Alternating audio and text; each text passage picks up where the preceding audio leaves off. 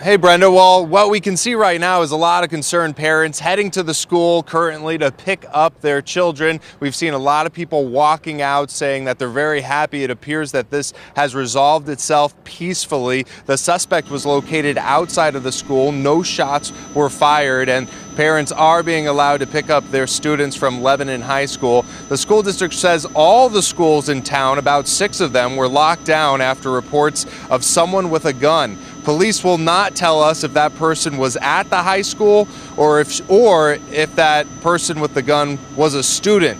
They did say that person was located away from the school today.